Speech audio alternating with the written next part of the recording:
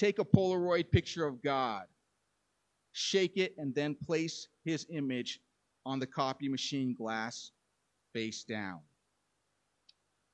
Be sure to leave dust, streaks, fingerprint smudges, stray hairs, and other imperfections. Pull the cover over, sealing the document. Select the desired lightness or darkness by pressing a button. Newsprint, color to black and white, or photos will need to be lightened.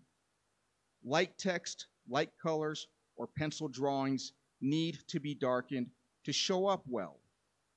The Almighty is tricky to capture, so try your best to highlight the essential qualities.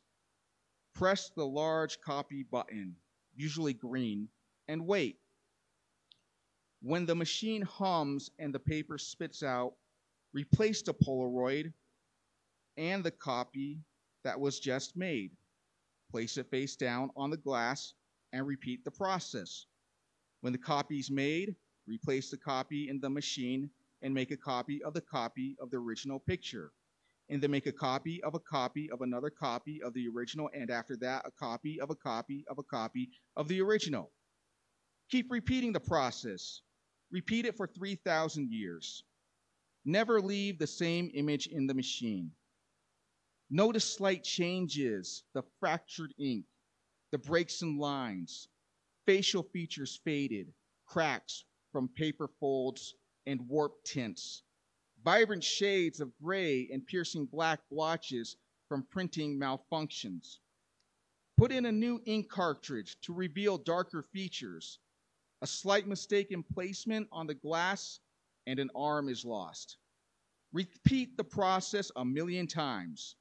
Make 2 billion more copies.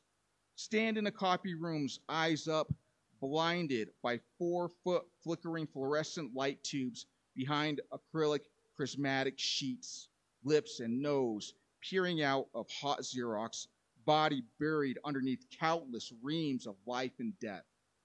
Savor paper cuts on your neck. Wriggle free, inch above your creation. Wingtips find stabilities atop compressed paper piles. Now search, dig. The Polaroid, dig. Sift through phone book thick stacks of documents. Keep digging. Make your way towards the printer, the last place you remember seeing the original Polaroid. Pay no attention to the images you crumple and discard to make a path. Become frustrated with your efforts. Question genuinely if there ever was a Polaroid to begin with. Was there really ever a picture that laid on that glass that wasn't a copy of some other copy?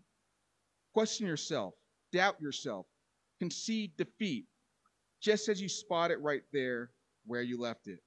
A corner of the Polaroid sticks out like origami.